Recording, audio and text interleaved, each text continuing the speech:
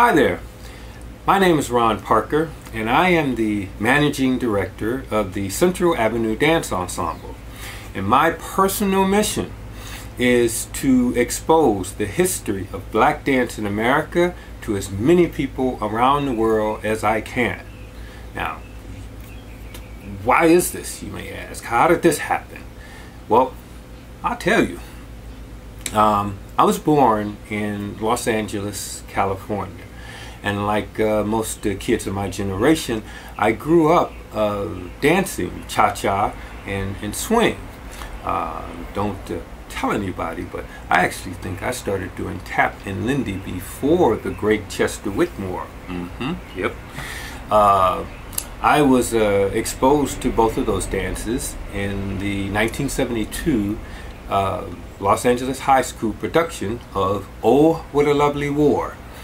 And I continued dancing a bit after high school, but essentially I got serious about my education, went on to college, got my degree.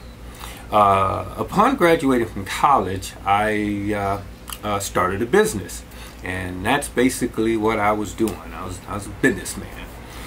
So I didn't actually get back into dancing until about the late 1990s.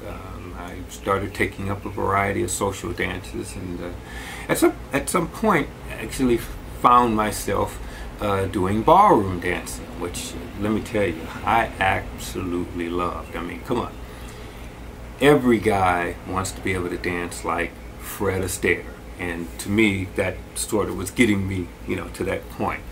So I ended up joining the Beverly Hills Cotillion Dance Ensemble and performing a variety of Viennese waltzes and vintage ballroom dances, actually for a few years.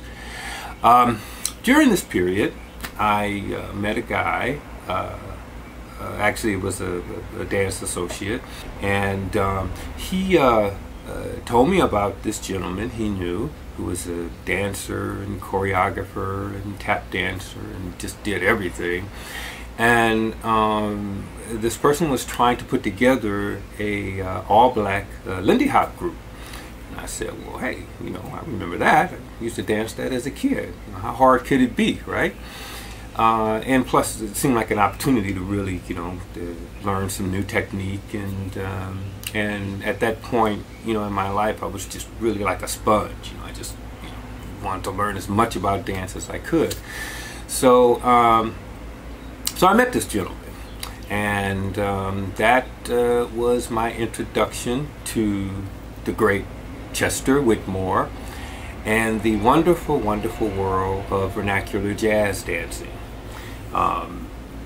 Started, working out with Whitmore and a bunch of other people that he had brought together, and eventually we formed the group which we named the Central Avenue Dance Ensemble, named, of course, after the historic Los Angeles Central Avenue district.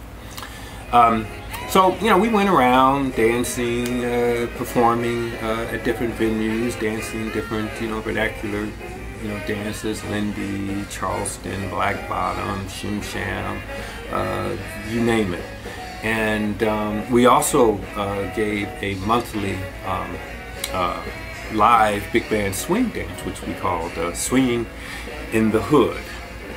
And all of this, of course, was, our efforts to share, vernacular dancing, with the community, which kind of had forgotten that, these dances actually evolved from, African Americans and black communities, over, at least 100 to 200 years.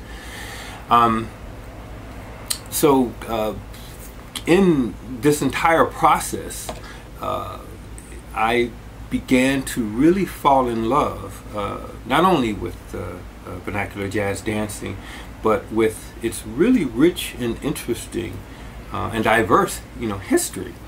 And I felt that as much as we were doing, we really needed to do more to educate, people about this history.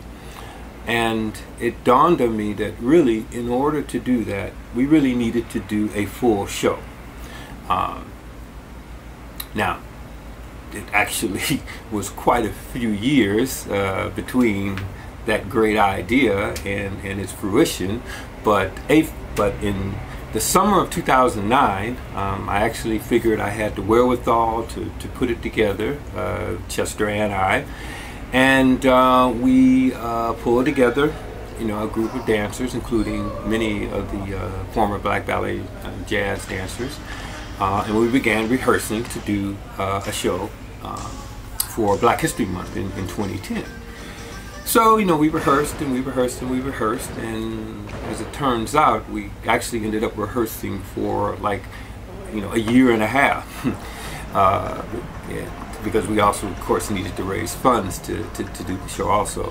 So in the end, we ended up debuting the history of black dance in America at Crozier Middle School in Inglewood, California in February of 2011.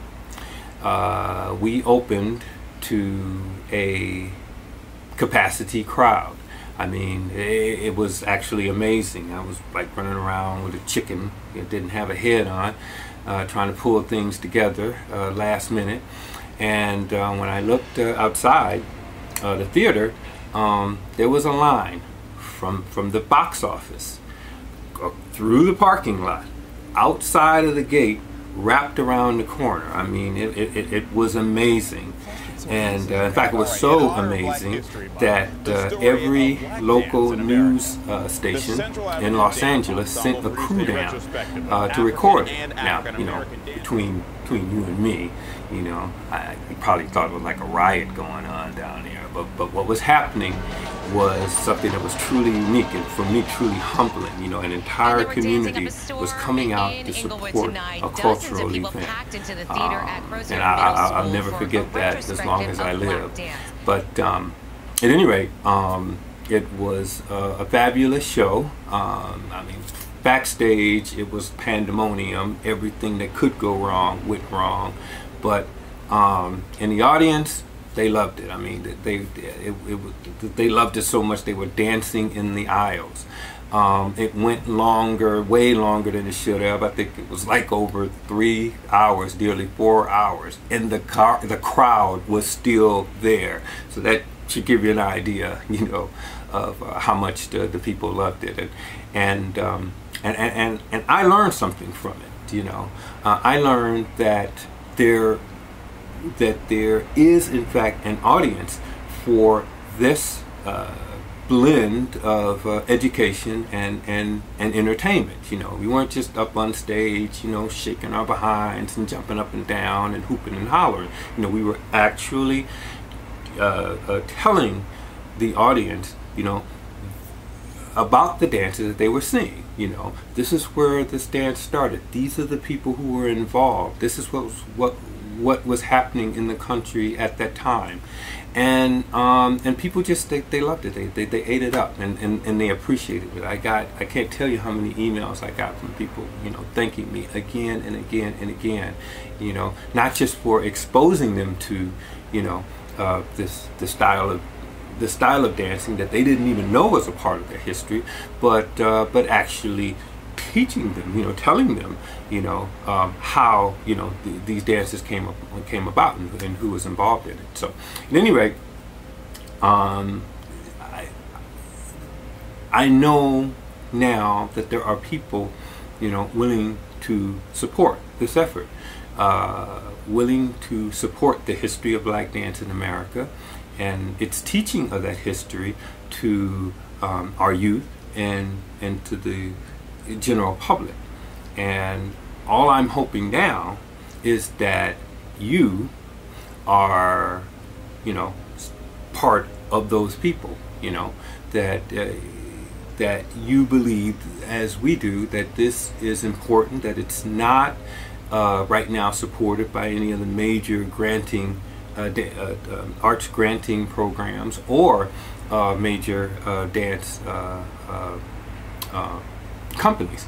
So, you know, we have to make an effort, you know, to make sure this gets out to the public, and we need your help to do that. So, you know, if you find this this compelling, interesting, worthwhile, then please help us to move it forward.